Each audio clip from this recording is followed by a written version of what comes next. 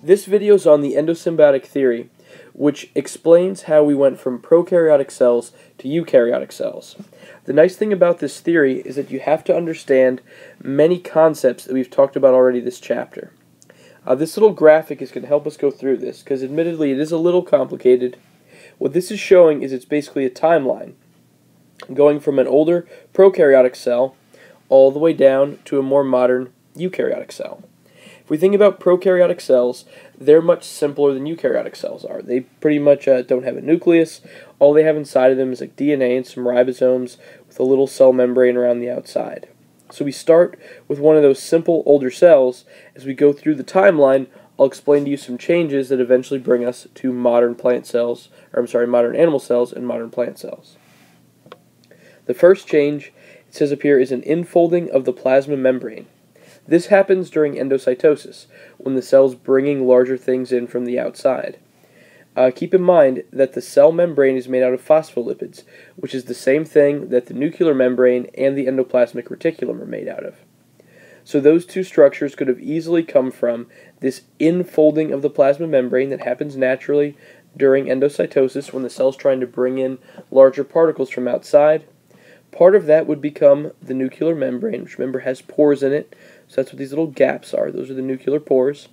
And then you have the endoplasmic reticulum, which has that kind of maze-like structure, and remember is made out of the same phospholipids that make up the outside of the cell membrane.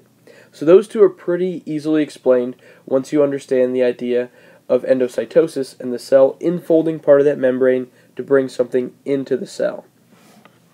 The next thing has to do with how we got the mitochondria. This phrase looks complicated at first, engulfing of an aerobic heterotrophic prokaryote. So we'll take a minute to break this down into its basic parts. The first one here is aerobic. Aerobic means it requires oxygen. We know this about the mitochondria. Mitochondria requires two things, oxygen and sugar. So the aerobic part just talks about that. It means it requires oxygen, which we already know. Heterotrophic means it has to get its energy from somewhere else. You should remember the term heterotroph from the beginning of the year. The nice thing about this is this also lines up with what we already know about the mitochondria. Mitochondria, again, requires oxygen and sugar. That sugar is the food that it requires. That's the heterotrophic part. And this is the interesting one, a prokaryote, so one of these older cell types. The idea with the mitochondria is that it actually used to be its own separate cell. It's a cell that was brought in to a larger cell through that process of phagocytosis that we talked about when we were going over the different types of endocytosis. So it's bringing in something that it's going to eat, because phagocytosis is usually the process of bringing in a food molecule. The problem is, the way the theory goes anyway, is that this mitochondria could not be broken down by lysosomes inside the cell. Instead, it begins to live symbiotically, endosymbiosis. It begins to live symbiotically with the cell. The larger cell protects this smaller cell. In return, this smaller cell provides ATP, an energy source, for the larger cell. Now, the big thing that supports this, there are two pieces of evidence that support this theory very, very well. The first one is that the mitochondria has two membranes. Remember, it has an outer membrane and an inner membrane. Well, it would have had the first membrane originally. It gets the second membrane when it's brought in through the process of endocytosis into the larger cell. The second thing that helps us support this theory is that the mitochondria has its own DNA, separate from the rest of the cell. The really important thing with that is it's not helical DNA like the kind we have.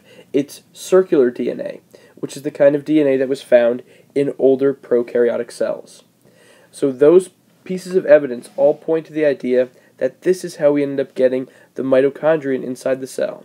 It was actually a food particle that was absorbed by a larger cell, or at least it was going to be used as food, and it turns out that the cell couldn't break it down. It was much better just to keep it in there and live symbiotically with it. Remember, the idea behind mutualism, which is a type of symbiosis, is they both get a benefit. The larger cell gets ATP, the smaller cell gets protection. The last one then has to do with plant cells. Plant cells would have been sort of an offshoot of early animal cells. They already have the mitochondria inside of them.